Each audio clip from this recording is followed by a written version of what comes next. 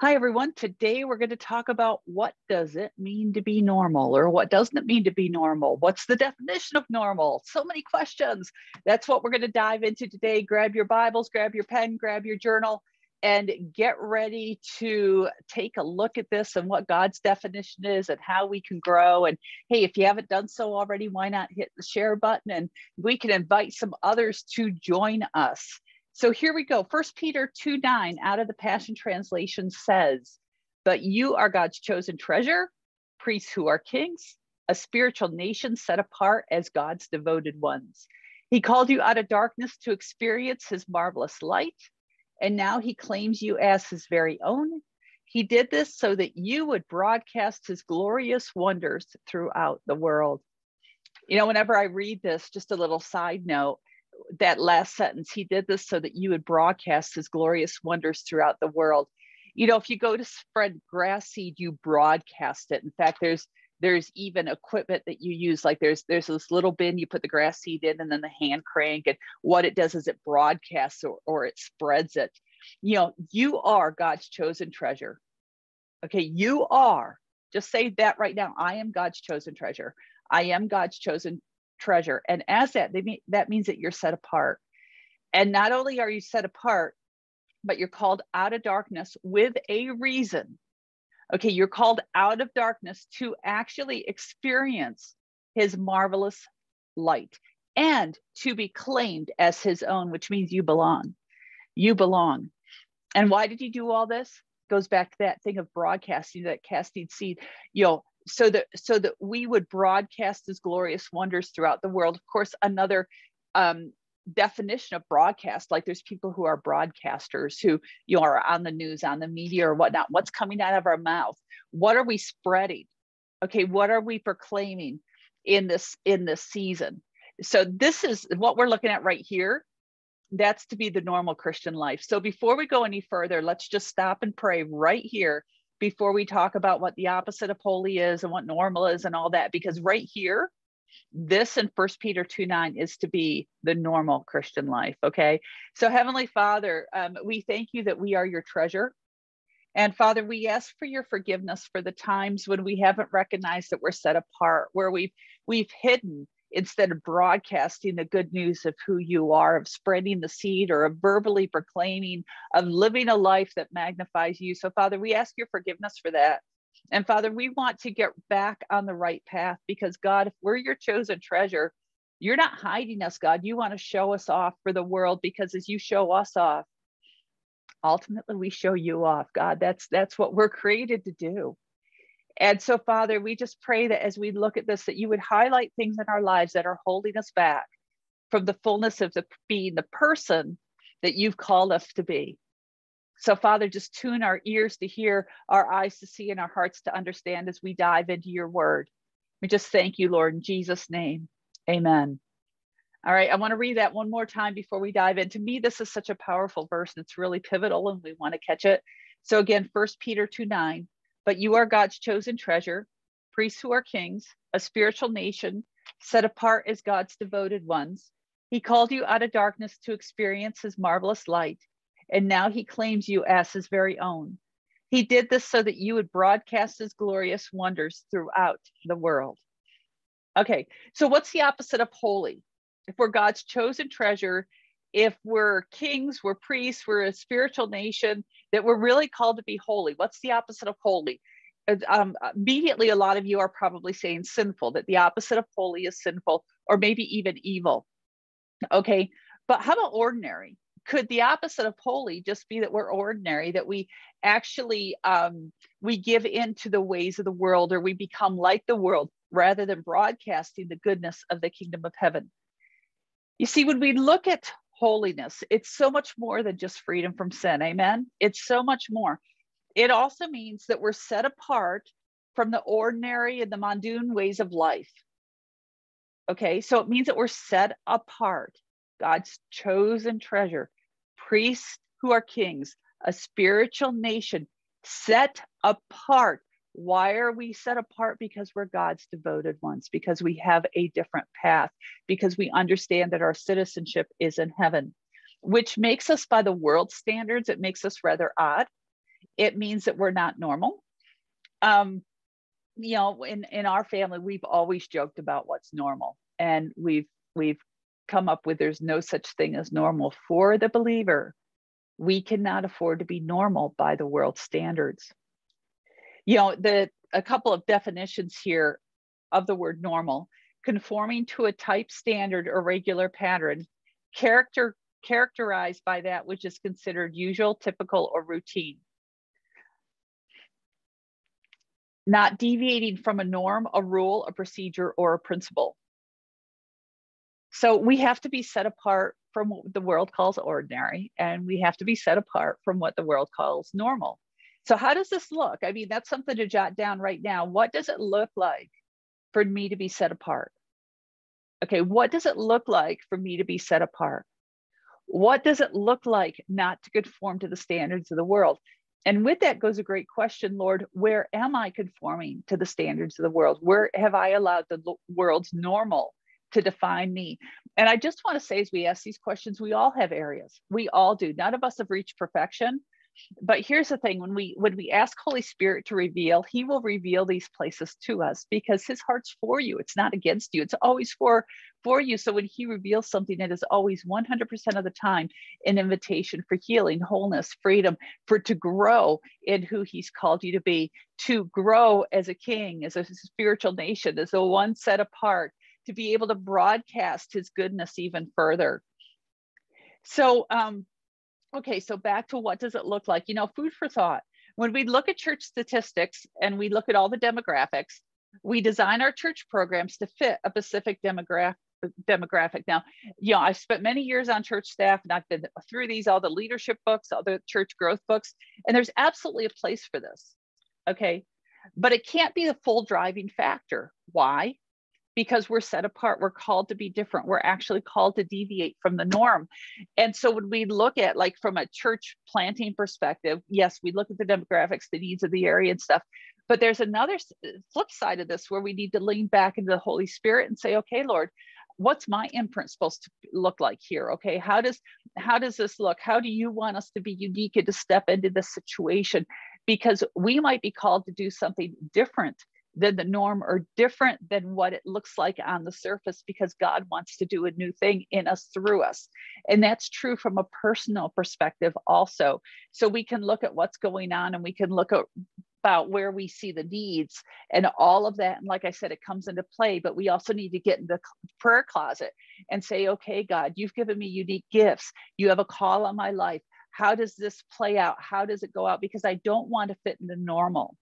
That's something I've fought a lot as I've moved deeper into ministry, and what God's called me to do is I have to fight what can seem normal, and really, you know, listen to what people are saying and look at that, and you know, look at the statistics and all that, but also lean back with Holy Spirit and say, okay, what am I supposed to be doing in this time, in this season? Because I'm to represent you, because you've made me a priest who's a king. You've made me a spiritual nation. I'm set apart as your devoted one. You've called me out of darkness to experience your light, which means I'm supposed to call others out of darkness. And why? So that I can broadcast his glorious wonders throughout the world. I have to be able to broadcast what he's doing throughout the world, as you know, where he tells me to. So we talk about like attracts like, but God's principles are that God attracts the unalike. What I mean by this is that when we get out of our norm, we're going to find that we have relationships with people who we may not have had relationships with otherwise. I mean, it's like when we're walking in the kingdom of heaven and who he's called us to be, then ethnicity doesn't matter, age doesn't matter, socioeconomic background doesn't matter. You see, we become family because we understand that we're priests who are kings, that we're a spiritual nation, that we're set apart as God's devoted ones, that we're called out of darkness to experience his marvelous light. We're claimed as his very own, and we broadcast, you know, this to the world around us. So going back to the word holy, Genesis 2:3 is the very first place where holy is used. And scripture says, and God blessed the seventh day and declared it holy, because it was the day when he rested from the work of creation. In other words, he took that day and he set apart, he made it different. He stepped out of the normal pattern. He'd been creating. And then he's like, stop, this is holy. The other thing, when we talk about this term royal priesthood, royal could be a designation of honor that we serve as priests, okay? And we know that, we understand that. And or it can also reveal that the church serves as a ruling function in the kingdom of God. That we don't just represent God to the world with our lives, although we need to, we absolutely should, but we're God's chosen people in order that we may proclaim, broadcast, speak out, tell the world about Jesus. Okay, let's take this one step further. There was a song when I was in college that really stuck to me, stuck within me, and I've mentioned this a number of times. It says, when he looks at me, when God looks at me, he sees not what I used to be, but he sees Jesus. Okay, so let me suggest that as we represent the world to God, he hears our prayers, he sees us. Okay, we pray, hallowed be thy name, or make his name famous. Okay, make his name famous. One of the things I loved about teaching in Africa is we really talked a lot about our job is to make Jesus's name famous. We don't hear that language a lot here in the United States where I'm at, but I so loved it as they would talk about making Jesus's name famous. So when we come down and we look at all this, remember I said we'd be attracted to different people that we may not be attracted to normally by the world standards, and yet God changes everything. God has chosen the abnormal people of this world to be the display of his kingdom here on the earth, because we're not supposed to fit into the worldly mode. Therefore, we will be declared as being abnormal, just saying. And of course, we're called to be a holy nation. Holy carries moral implications as well. The church is to be different and to carry yourself differently. And I think that's a big question right now, is how is the church standing apart from the world? Now, church, big C church, how is the big C church standing apart from the world? Is the big C church standing apart from the world? Some yes, some no. Okay. A lot of the body of Christ have capitulated. But I want to say this before we just look at it out there and say big C church, what about me? Okay, where have I capitulated? Where have I come into the agreement with the ways of the world as opposed to standing for the things of heaven? Okay, because if I'm set apart, if I'm called to be holy, then I'm not supposed to be normal by the world standards. I am supposed to be taking a stance. I am supposed to be a little odd by the world standards. In other words, we're ambassadors of heaven on earth, and we talk about that, but what does that mean? And that would be a great thing to journal. What does it mean for me to be an ambassador of heaven on the face of this earth? How does it play out in my life? And spend time with the Holy Spirit, really journaling that and looking at that, and allow him to speak to you about what that looks like.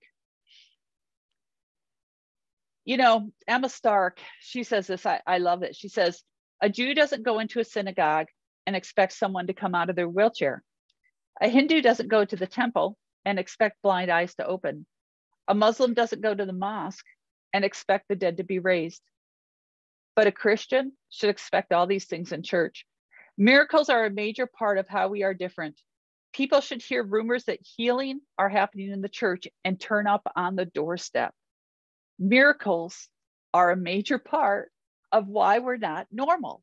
So are we making space? Are we contending for the signs, wonders, and miracles, the fullness of God in our gatherings, and making a stance for who the Lord is?